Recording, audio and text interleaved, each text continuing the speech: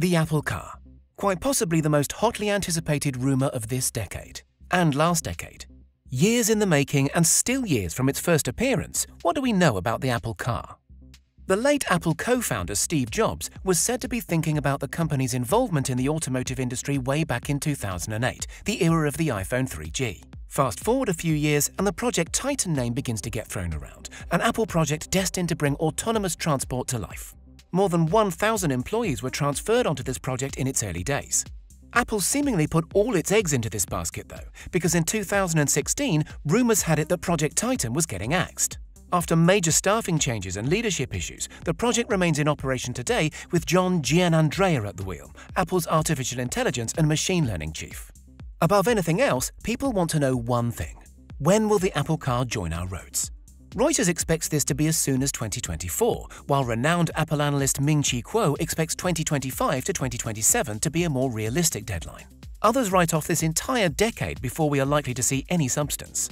Domains purchased by the company suggest that it is certainly in the pipeline, namely apple.car, apple.cars and apple.auto. Critics exclaim that these, though, could be more closely related to its ventures into current car software with CarPlay. What the car will look like is as much your guess as it is ours. Various renders have entertained an eagerly awaiting audience, but it wasn't until September 2017 that a Business Insider report indicated some of the car's key features. The interior would resemble a lounge, without any sign of steering wheel or pedals, rendering the car completely autonomous.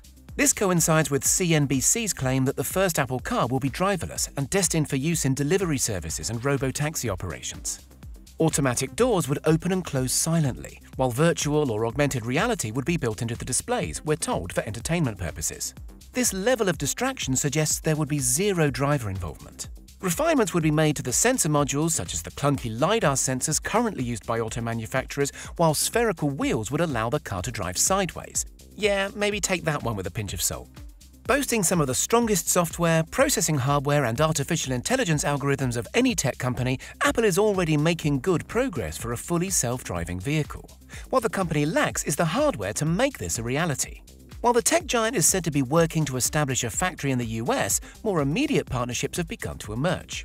Early 2021 has been plagued with rumours of a partnership with Hyundai or Kia, sister companies with an extensive track record for making reliable cars, and some of the most popular electric vehicles on the market today, including the Niro and Ioniq. However, neither company is as experienced with EVs as Nissan, whose Leaf hit the mass market by storm over a decade ago, another company collaborating with Cupertino. Apple isn't ashamed to borrow and learn from others. A partnership with Volkswagen has been struck to modify the T6 Transporter for use as a self-driving shuttle vehicle for employees on its campus.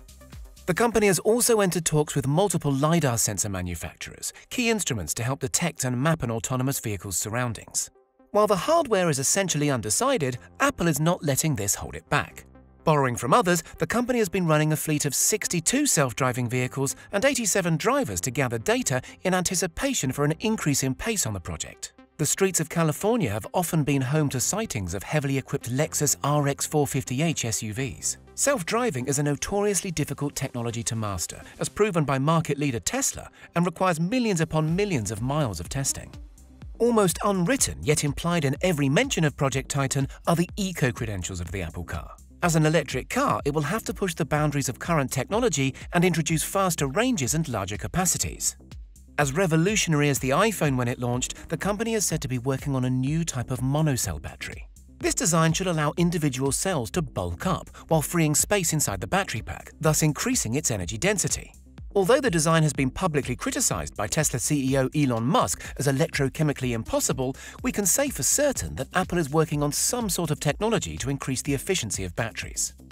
Although manufacturing partners are undecided, it seems that Cook's company has a few ideas up its sleeve. Patent 201-800-1734, for example, determines optimal comfort conditions that optimize the perceived temperatures of various occupant body parts and maintain various climate characteristics within one or more sets of thresholds.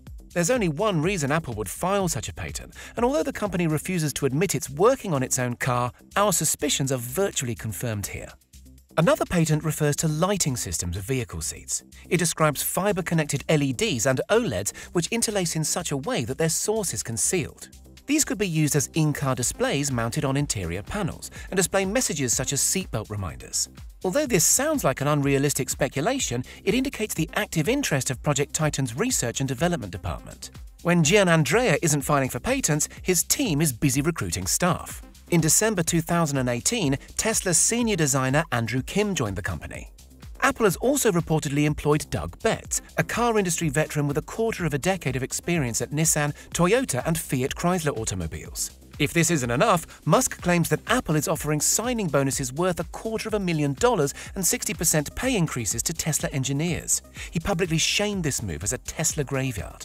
A project worth an unimaginable amount of money will surely end in a tangible car by the end of the decade or soon after. But how much will it cost? Tech analysts at Jefferies & Co. take a guess at $55,000. And while this is significantly less than the Model S that Tesla used to launch itself to the mass market, it could be possible owing to the fact that the car flips what we know about transportation and is less car-like than anything we are familiar with today.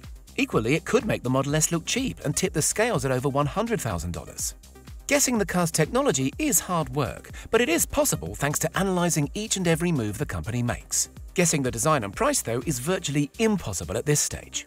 Regardless of what we know and what we don't know about Project Titan, it will revolutionize the automotive industry. It will reconfigure what we know about cars and rewrite their future. Communication, health, and now transportation. The company will sell this as an entire experience, not just a car. Apple's direction is clear: full autonomy. How do you feel about the Apple car's role in making the world a more autonomous place?